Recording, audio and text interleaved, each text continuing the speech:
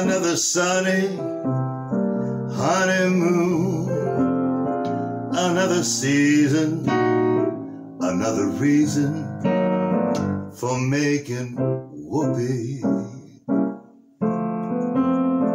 A lot of shoes, a lot of rides. The groom is nervous, he answers twice.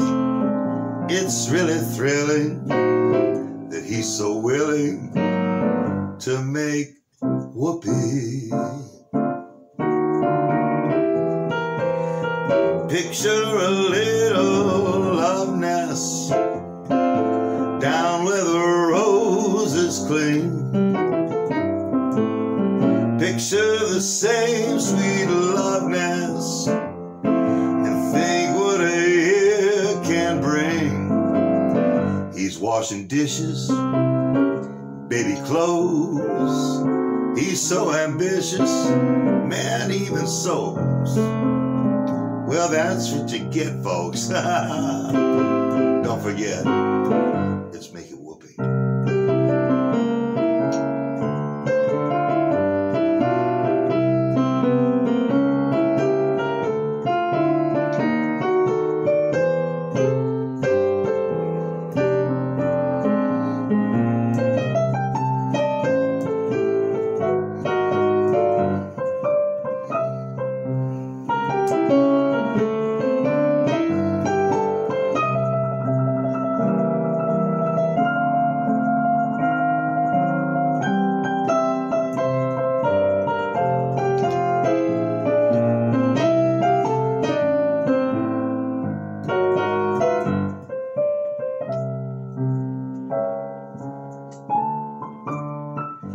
Another year, maybe less. What's this I hear? Oh, I bet you can guess. She feels neglected, and he suspected of you know. He doesn't phone, doesn't outright, stay out late almost every night. He says he's busy, and she says, is he? Oh, he's making.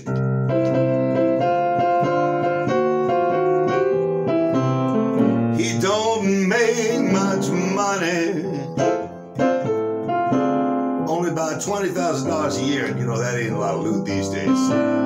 Some judge who thinks he's funny says, boy, you're gonna pay $25 to her.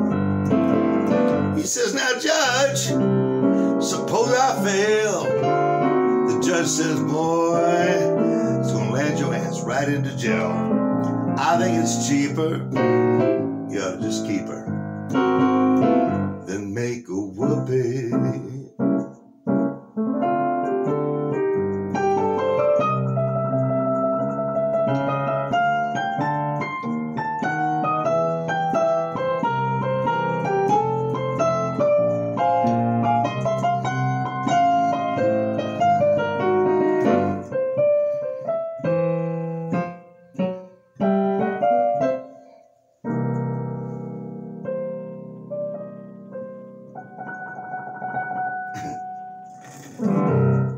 So I used to sing this a lot at the senior homes that I would play at, and I'd have them sing along. So, you know, you come up to that point, well, don't forget, folks, that's what you get, folks. And they'd all go, for making whoopee, right? And I'd go, good job, right? Well, I was working in a Alzheimer's facility one day, and there was a bunch of folks. It was like 30 or 40 people, and they were doing pretty good. But then all of a sudden, they didn't come in with making whoopee when it was time to make the whoopee.